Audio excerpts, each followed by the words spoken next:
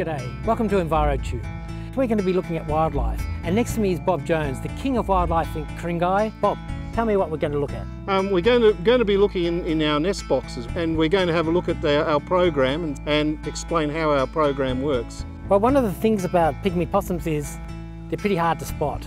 So we might see them, we might not see them, but what makes this series interesting, we have footage. We've got more than just pygmy possums, we've got Antechinus, we've got all sorts of stuff. Keep watching and you're going to be amazed at what we can find when we put a camera next to the right food plants.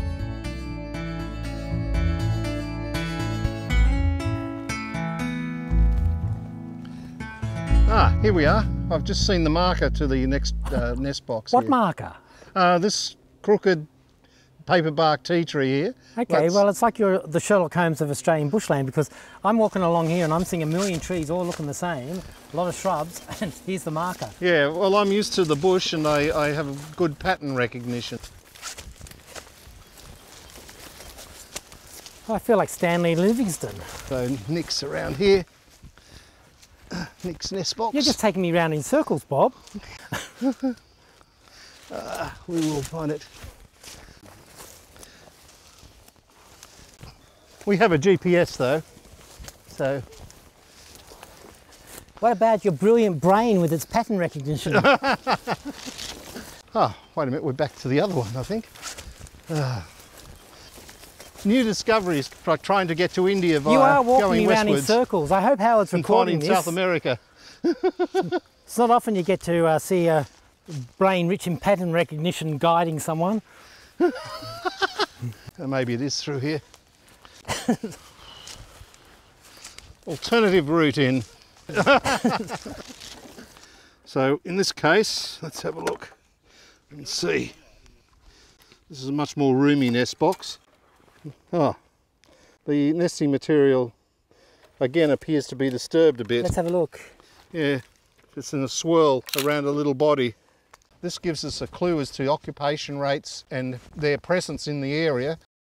Why is it hidden? Why don't you have a big, sign on the road saying pygmy possum box? There are people who may not have good intentions to wildlife, so we don't want to publicise their locations, particularly in the case of vulnerable species like pygmy possums. People may collect them or use them as pets or sell them or even destroy them. Or eat them. Eat them. No, they wouldn't eat them. Oh, they could. They're not a meal. I don't know, wild foods become very popular. Oh, yes.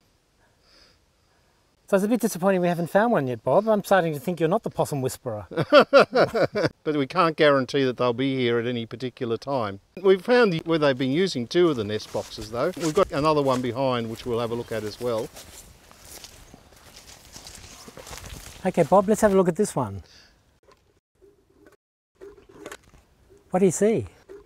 Ah, I see where an animal's been in here, very definitely. It's a big depression with all the nesting material heaped up around it with some fresh tea tree leaves. So the animal's definitely been here, but we just haven't found it today. But this is good news. We haven't found the pygmy possum, that's a shame, but we found evidence that it's, something's living in there. Now, the sort of things that can live in there, they're pretty small entrance hole. We're talking pygmy possum,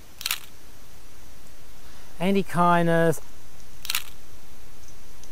maybe sugar glider. We're not talking many other animals, are we? Yeah. That nesting depression is about the size of a pygmy possum or an Antechinus. Okay, well how big is this pygmy possum? Pygmy possums are only about this big. Well, could one fit in my hand? Yes, they can easily fit in Would a grown one fit in my hand? A grown one would fit in Peter's hand there. Yeah, well, they're not much of a meal for bush food, are they? No, they're not.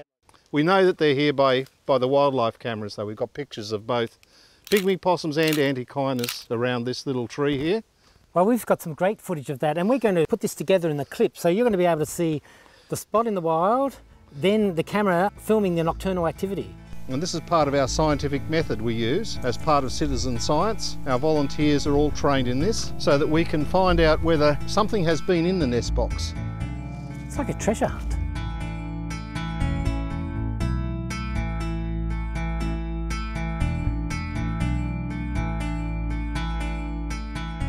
Having these little cameras, it's a really great opportunity to find out what's there. Previously, you'd have to put out hair traps and all sorts of stuff and hope for the best. Why don't you become a wildlife professional?